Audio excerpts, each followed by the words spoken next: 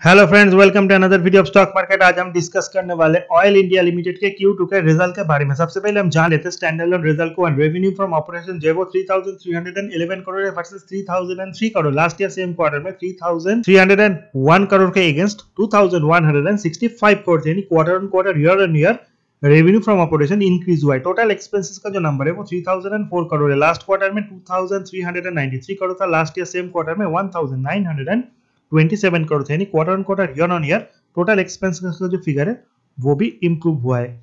Now ये जो figure है वो है प्रॉफिट बिफोर टैक्स का फिगर।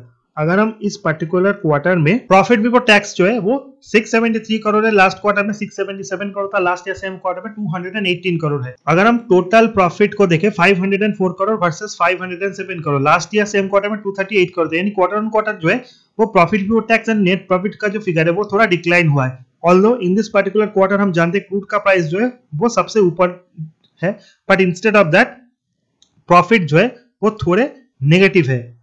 अगर हम इस कंपनी के कंसोलिडेटेड प्रॉफिट एंड लॉस के फिगर को देखें, revenue from operation 7254 crore. Last quarter में 6201 करोड़ थे। लास्ट ईयर सेम क्वार्टर में 5465 करोड़ थे। Total expenses 5664 crore. Last quarter में 4776 crore. Last year same quarter में 4198 करोड़।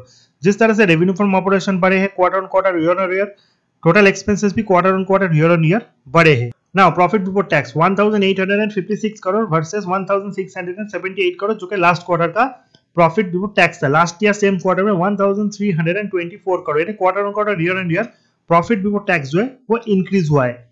नाउ जो प्रॉफिट फॉर द पीरियड है वो है 1454 करोड़। लास्ट क्वार्टर में 1214 करोड़ थे। लास्ट ईयर सेम क्वार्टर में 1058 करोड़।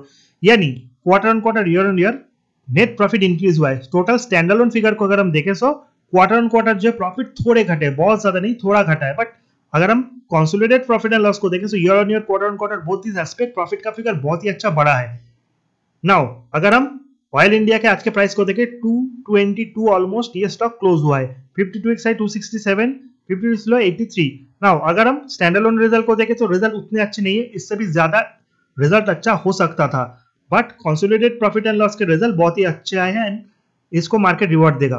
अब देखने की बात यह है कि ब्रोकरेज का क्या टारगेट आएगा एंड मार्केट इसको कैसे लेगा। मार्केट क्या स्टैंड अलोन रिजल्ट को देख के इसको पनिश करेगा या फिर कंसोलिडेटेड प्रॉफिट एंड लॉस को देख के इसको रिवॉर्ड देगा, वो तो आने वाले टाइम में हमें पता चलेगा। All the stock is very good, P 7.35, market cap 24,000 crore.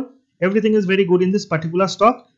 थोड़ा स्लो मूवर स्टॉक है for the investment purpose, that is nothing is wrong. ये था ऑयल इंडिया को लेकर मेरा एनालिसिस। वीडियो इन्फॉर्मेटिव अच्छा लगा, चैनल को लाइक, सब्सक्राइब करना मत भूलिए। सी you in the next video guys, till then good bye.